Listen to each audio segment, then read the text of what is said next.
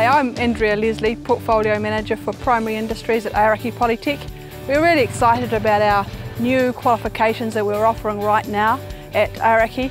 We have developed a fantastic new program called the New Zealand Diploma in Agribusiness Management. It's for people who are working on farm, and people can study on their farm, for their farm, on a project-based method.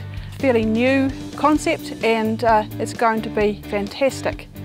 Also at the Aoraki Rural Campus we have a number of programs on offer. We've got Level 2 and Level 3 Agriculture, as well as Level 3 Horticulture.